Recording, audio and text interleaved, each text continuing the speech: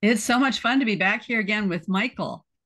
Michael and I have had many, many conversations in the past, but he's been busy with a new job and a wife and a baby, all of which you didn't have when I first met you. Yeah. So, anyway, it's a delight to have you here. And recently, I was talking to you about a new guy that I discovered named Kurt Durston, who is going to be on the channel in March, and he has many degrees, but they have to do with information, and he's also done some stuff in biology with DNA. And I ran across a clip of his that I just wanted to share real quick, that I thought would give us a jumping off place to start here. And we'll just play a couple of minutes of this. He's such a cheerful guy. Whoops. So you can see this, right? Yeah. Information in DNA ceased to function after only one error was introduced. If we grant that the mind of God was behind the genetic information programmed into the DNA of life, then God designed that information to be copied over and over again and continue to work even in hostile environments where random errors were introduced. Here's my point. The information God programmed into our DNA was designed with maximum flexibility, taking into account real-life challenges such that it could still accomplish its objective generation after generation and with thousands of random errors introduced into the software of life. Now let's compare that to the Bible. As I studied genetics and specialized in the genetic information in genes, it struck me one day that God used the same approach when he inspired the writing of the Bible over a period of 1,500 years. It was designed with three things in mind. First, it was designed to be copied over and over again by humans who will make copying errors and still convey accurate information about God and his desires and plan for humanity. Second, it was designed with the kind of flexibility that would allow it to be translated into all human languages such that people of any language could read it in their own tongue and come to an accurate understanding of what God desired to communicate to us. Third, it was designed with something we call redundancy, and I need to explain what I mean. When a spacecraft is sent to another planet, backup systems are usually built in. In a hostile environment, a critically important component might fail. So one or two backup systems are designed into the spacecraft so that it can keep working millions of miles from Earth and for many years in some cases. The existence of backup systems is often referred to as redundancy. We also see this redundancy in genetic information. Humans, for example, have a minimum of 2 copies of each gene, so that if one is defective, chances are the other one can supply the required protein. We see brilliant redundancy in the Bible. Now, I know it would be great if when we wanted information about the Trinity or the end of human history or how to grow closer to God, we could simply turn to the one chapter in the Bible that dealt with that particular topic, the way we often design textbooks to work. But what would happen if a particular people group at some point in history didn't have access to that particular section of the Bible, as so often has been the case?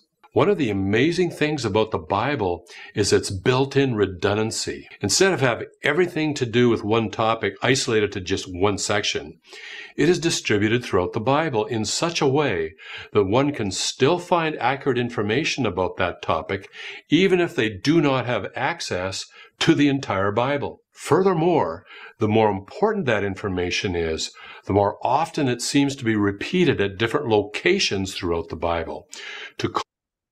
So we'll just stop there. I could listen for a long time. But what do you think about that?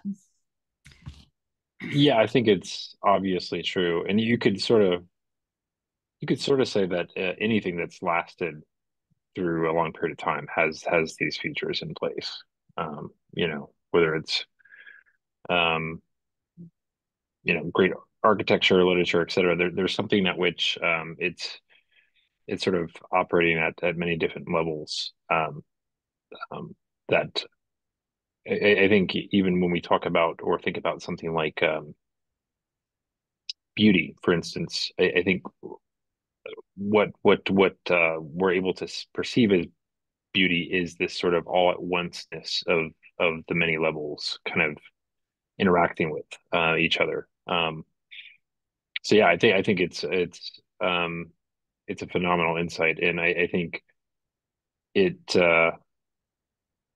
it sort of throws a bit of a wrench into our sort of modern understandings of mechanical causality and this sort of like we have this sort of over rigorous way of trying to search out how things should work theoretically and so forth that I don't think really jives with the book of nature as we see it.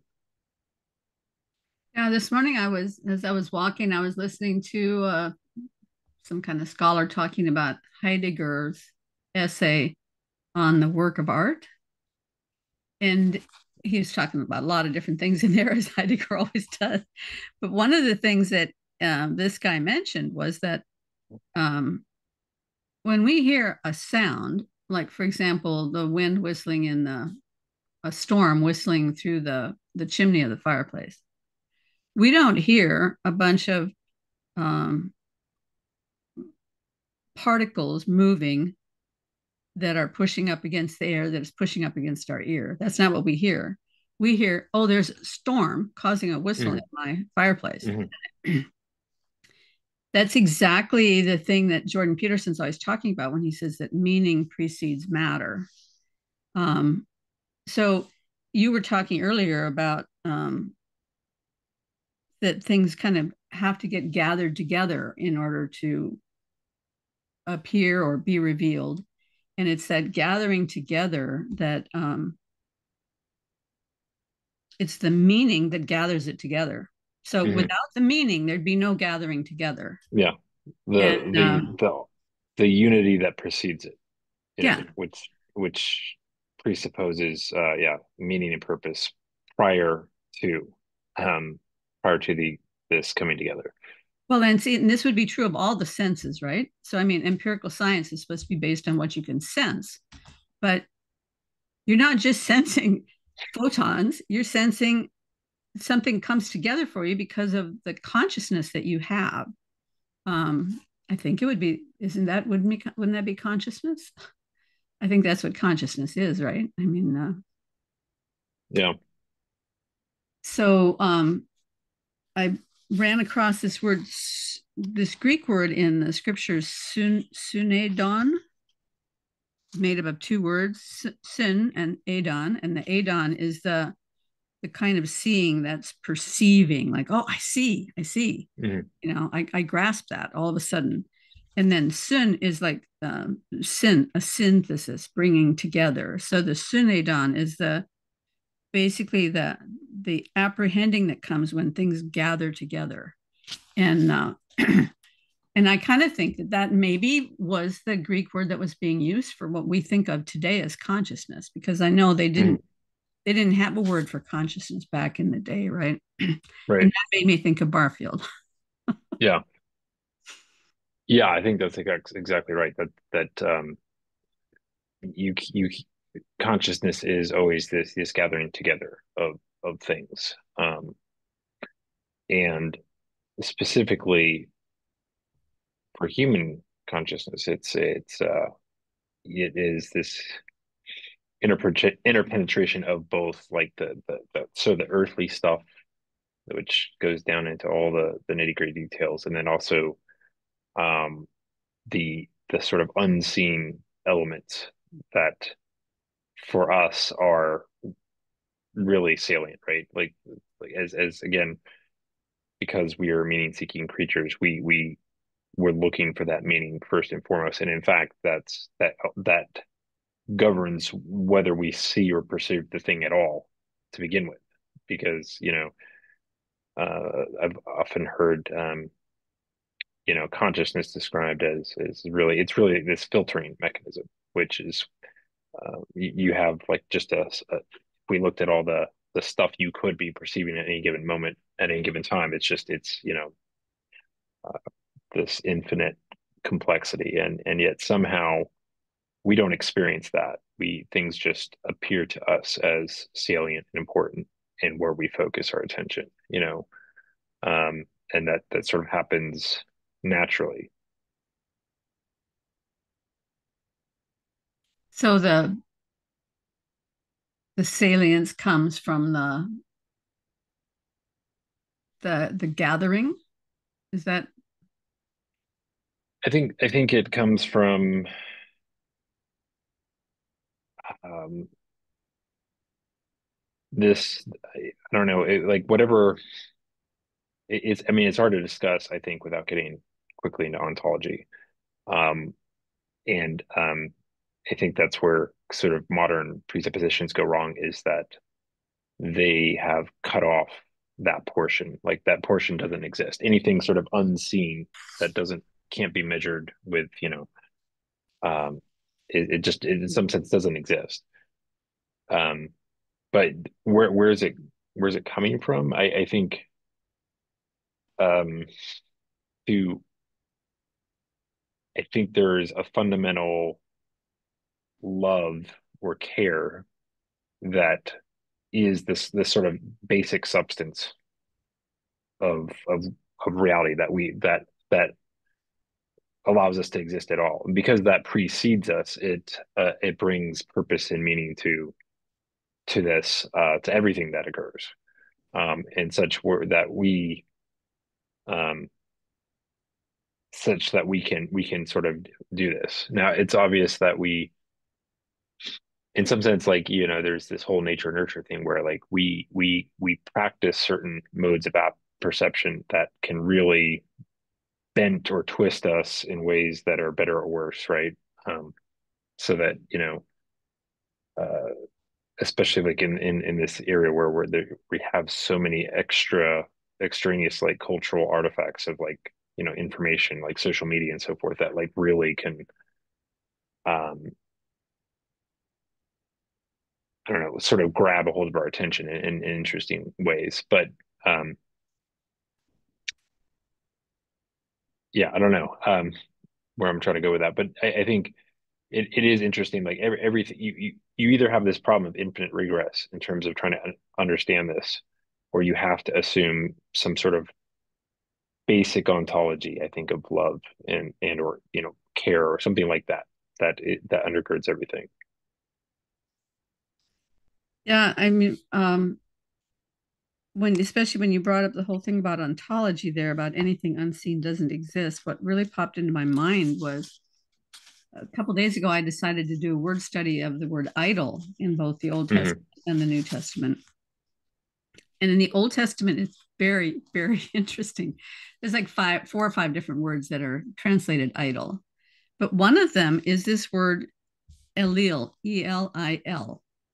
And when you look at Elil, it means basically it comes from another word, al, which is the adverb of negation. Hmm. And Elil itself means insufficiency or worthlessness or nothingness. Hmm. So it's almost as though nihilism itself is an idol. And then there is the, and then of course the word, it's very strange because the word icon in the New Testament is how Christ is described, which is often translated image, but the actual, as near as I can tell, the actual meaning is like likeness. Hmm. It's not like an image that can be true or false, but it's a perfect likeness. So it would be like all of the character and attributes and everything that there is about God. He's the perfect likeness of God. But it got me to thinking that there is some sort of a contrast. Well, and then the other thing was that iniquity is also a word that means non-existence. So iniquity, we think of iniquity being like sin, like being something you did wrong, but iniquity is actually the word that they translated as iniquity, but the actual meaning behind it is non-existence or non-entity. And so there's something about this that when there is no love, there's no way to bring together, there's no meaning with which to bring things together so that they have entity or that they have existence. So it's all vanity, worthlessness, emptiness. Hmm. Yeah. And I do think that's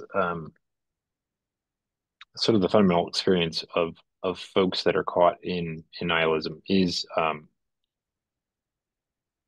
this I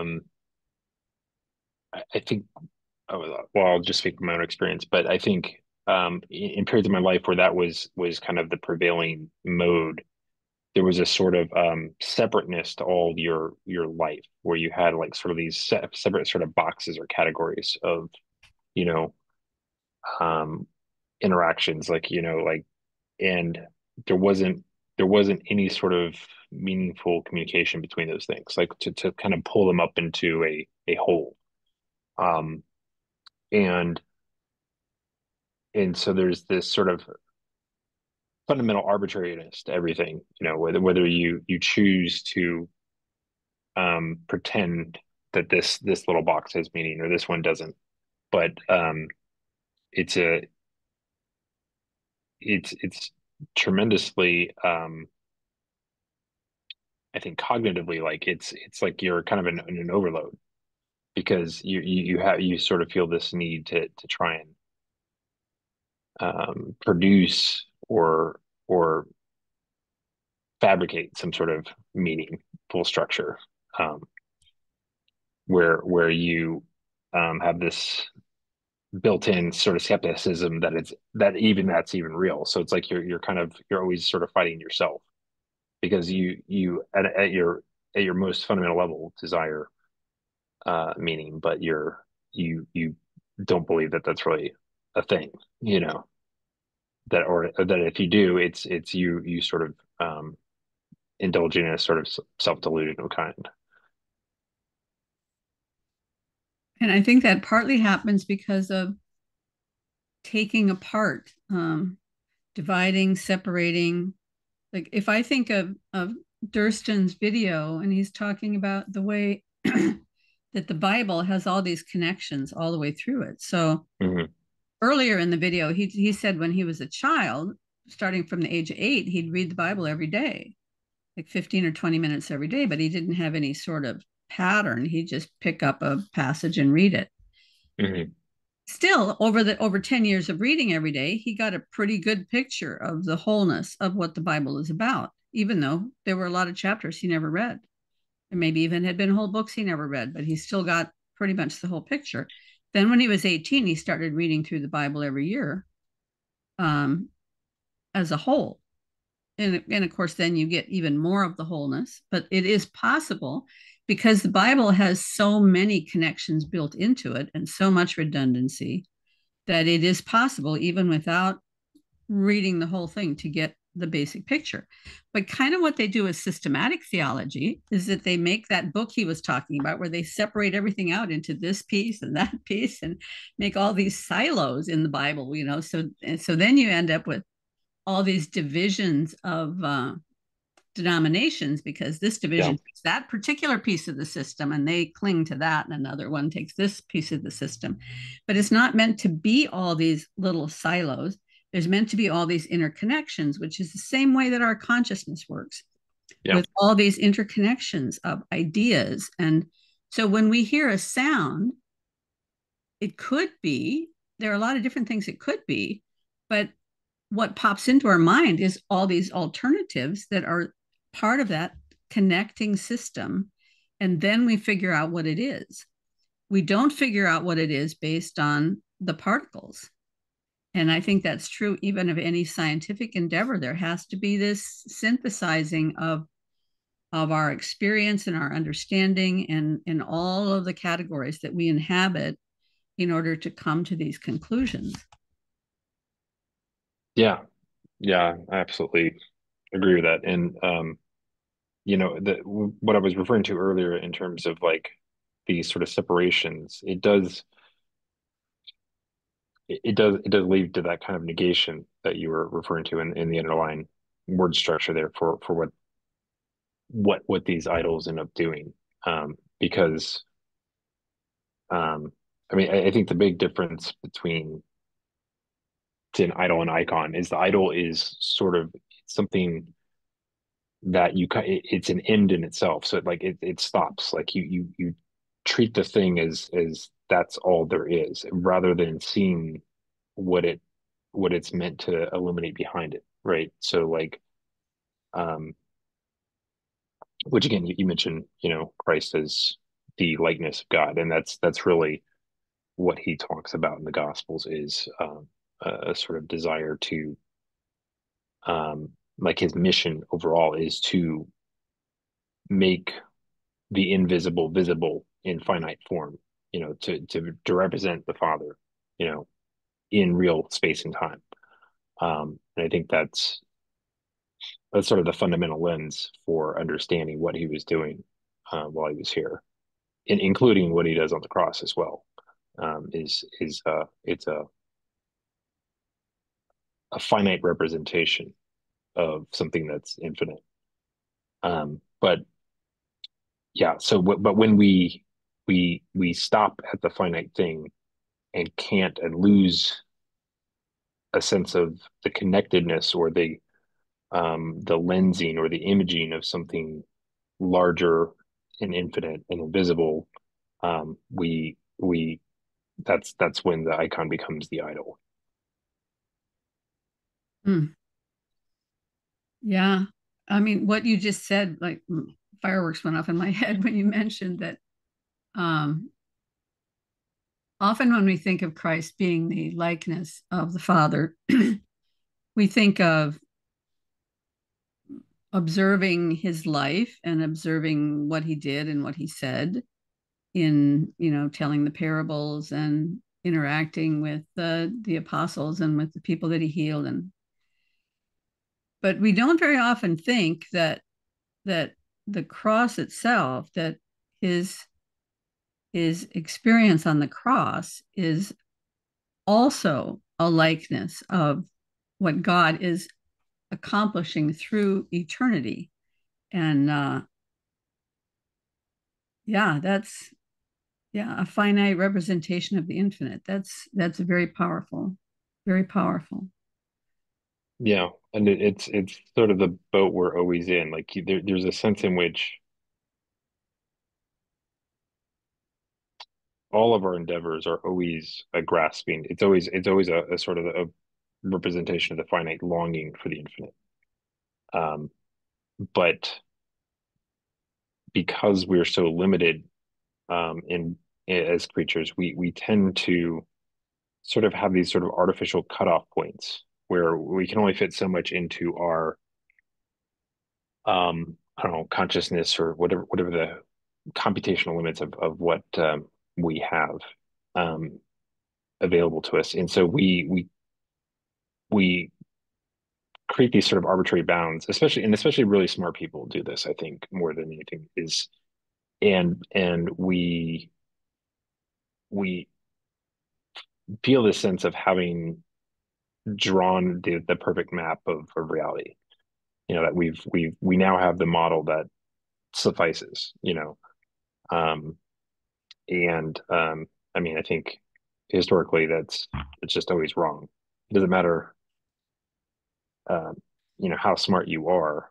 The smarter you are, in a certain sense, the more capacity you have to fool yourself with these sorts of things, um, and more to wave off and defend your model to the point where um, you can't really see what's in front of your nose.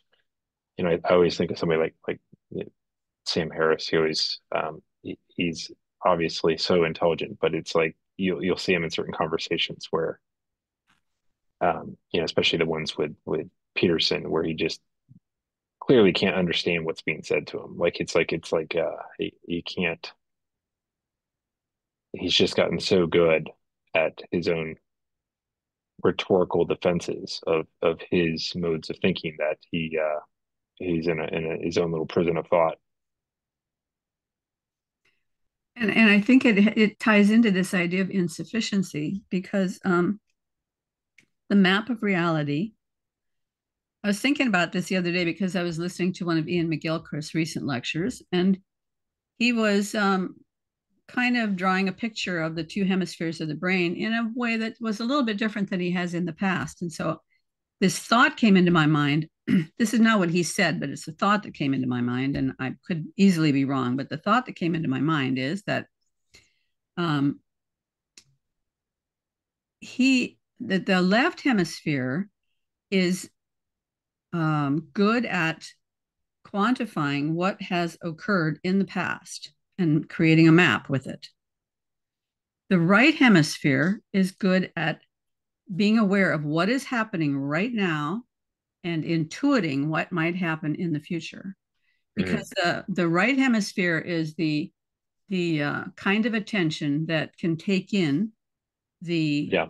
environment to tell whether or not there are opportunities or whether or not there are dangers to be seen, right? So that's the now and the what's to come. But the left hemisphere is needs a map of what has been solidified so far, Mm-hmm. what it has already occurred, so that it can use that map to create things to manipulate, and it's very useful.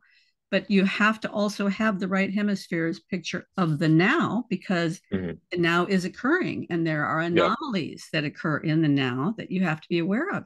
If you're not aware of the anomalies or of what might happen, then the map of reality is going to always be wrong. So Yep. if you're satisfied with the map of reality, you are satisfied with that which is not sufficient. And there's a verse in the Old Testament, um, which I can't remember right now, but the basic idea of it is, why do you eat? Why do you buy bread that does not satisfy? Mm-hmm. Right? Yeah. Yeah. As you were saying that, it made me think of the longer, not the clip you shared of what's the scientist name again? I forgot. Durston. Durston. Yeah. So you'd shared a longer clip where he talked about sort of his how he was listening to some geologists having an argumentation about like they were out in the field looking at, rock sediments and so forth, and coming up to, very all, people that were PhDs and esteemed in the field in the subject, and coming to radically different conclusions about what the physical evidence was showing them. And he said that was kind of a tipping point for him, realizing that there are certain types of science that are much more speculative in terms of their motions, so that they are by their very nature tend to lean towards the abstract and the sort of like mental models and sort of all these kind of circular reasoning that that doesn't have this sort of robustness of what we think of science in terms of like having very precise measurements of like, say, like if I drop this ball, we know that the mathematical model for like what gravitational forces are going to exert on it, and like we can do that over and over again. We can get even more decimal places precision over time in terms of how we do that, which it's just not the same. And I think when we're embodied in real situations, we're always bumping up against reality in ways that is a constant like stick in your side, reminding you that your mental model is insufficient, and it pulls you into the now, right? Like, and this happens in little and small ways all the time, and especially in social situations, working with other, interacting with other people. Like you think you have this model of, something really well, like your husband or your wife, and then they do something that surprises you, and you suddenly realize that you have to update that model, or that model is not the person, because you can, especially if you're smarter, you can build a sort of sophisticated model of, your partner, and think you know what's going on, and then realize you don't. Um, but I do think that we do live in a time where we get into a lot of these more speculative, abstract modes um, of perception, where it's it just really lends itself to this sort of prison of thought where there is no cashing out of an embodied experiment or something where the reality gets to poke its head in and say, hey, you're wrong. Um, um, and so I guess when I mean, I have this issue in my day job as well all the time because it's funny, people, you get in situations, everybody, to try and understand the complexities of digital technology, people also come up with all these sort of mental models to explain what's going on, or um, even trying to project into the future. Okay, we do things this way now, but this would make more sense into the future, and like this will help solve customers' problems by doing it this way. Um, I'm always looking in the back of my mind for like, okay, well, that sounds great. I love your story, but like, do we have an example of like somebody who's doing that at a very, like a large customer that's actually deployed that and it works for them? Like, because a lot of times I just, you know, I need, I know the tendency of really smart people to like, sell themselves on their own story. And it's entertaining, and you have, amazing PowerPoint slides. It sells good, but the the rubber meets the road when it's actually in operation and you're actually doing something with it. Then you really all the uh all the real life cost of doing the thing show up. Yeah, the real life cost. That's a very interesting thought.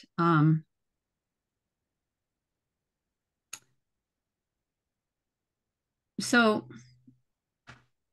let me stretch us a little bit because that for some reason that makes me think of the whole issue of flexibility, which was one of the other things that came to my mind when I was listening to Durston talk. Is that having this redundancy built in permits a lot of flexibility. It permits, well, one of the other examples he gave that was not in the clip was that when you build a piece of machinery that has to interact with the real world, like a Jeep that's going to Mm-hmm. go through the wilderness and through muddy valleys and through rivers and all of that kind of thing, you can't build it to perfect specification because if there's no leeway in the specifications, there's no room for these anomalies to happen. So if it's too rigid, the thing just falls apart the first time it hits a speck of dust. So that means that these flexibilities have to be built into a system in order to keep it functional when it's going through anomalies. Mm-hmm. And that makes me think about free will. What that basically means is that free will is essential for the universe to function. And I think that free will has to probably go all the way down, which That's probably sounds that's a little yeah, it's crazy. super interesting. So you're thinking there is that it's sort of a decentralization of um Yes, that choice has to exist at every level for the system to survive. Because, I mean, just like the story about the federal was it not UPS, Federal Express? Is that FedEx? Yeah, the FedEx guy that was confronted with a client that they had guaranteed that they would get the product at a certain time, and the roads were closed, and so he went out at the cost of $75,000 and rented a helicopter to get this oh, well. $50 package delivered. And instead of getting fired, he got a raise because he looked outside the box and he found a solution to an anomaly because FedEx's guarantee was one of their important principles Mm-hmm. that they Yeah. lived on. Now, it's probably a urban legend. I don't know, but it's a story that used to be told in a lot of leadership conferences on what it means to drive the responsibility and the accountability and the opportunity down to the lowest level. And I think there's something about the way the universe works that there has to be choice at every level in order to manage anomaly, because anomaly is always occurring somewhere. Yeah. Now, I know you have a hard stop coming up, so maybe we want to have another time in the future when we can talk about that issue of choice and flexibility and free will and determinism and all of that. Yeah, I would love to. I think you probably know that's kind of a hobby horse of mine, figuring out or thinking through um, how does that agency, that free will, interact with the the agency and will above us, like in a hierarchical faction, all the way up to the top and all the way to the bottom. So yeah, definitely an interest specifically of mine. Well, I do think that what you said earlier about love has to be involved there. I don't know if you heard the conversation that I had on my channel with DC Schindler and Ian McGilchrist, when the conclusion we came to is that everything arises out of love. And so love has to somehow be involved in that issue of free will and agency and where it occurs in Hmm. in the organization or the system of the universe. Yeah, I think I think Schindler argues pretty convincingly in his books that love is a sort of fundamental component of ontologies. It's pretty compelling. Um, Well, I was surprised that McGilchrist agreed with him, because now McGilchrist is not. Well, I think he is a theist of some sort at this point. I think over yeah, time his thinking has been shifting, but but I don't know exactly what kind of theist. yeah, But the idea that he would recognize that love has to be at the bottom of everything, I thought was pretty interesting. yeah, yeah, and I, if to bring Barfield back in, he always said that at some point, we wouldn't be able to do science anymore without making explicit reference to Christ. And I think what that is again, at some point we're going to have explicit reference to that relationship between the finite and the infinite. We'll have to come back into our um, our perceptual awareness to make real progress. Could you point me to where that quote is? I have to look it up. I've got so many of his books in my head. I could take a guess, Yeah, but I'd I mean, probably be wrong. I'd appreciate that, because I would like to read that. I would like to read that book, whatever that is. I Yeah, mean, the only one I've read, well, I read Saving the Appearances, yeah, but by the time I get to the end of it, I can't understand the beginning of it anymore. yeah. I read Speaker's Meaning, It's and I have a yeah, pretty good grasp of the whole argument in Speaker's Meaning. So, yeah, that would be great. And if we can get together again sometime in the next month or so for another half hour, that would be terrific. I appreciate you taking the time out of your busy workday. yeah. Uh, Absolutely. I would love to do that, and yeah. it's been great seeing you and chatting again. Okay. Have a great day. Thank you, All right, Michael. take Bye care, bye. Karen.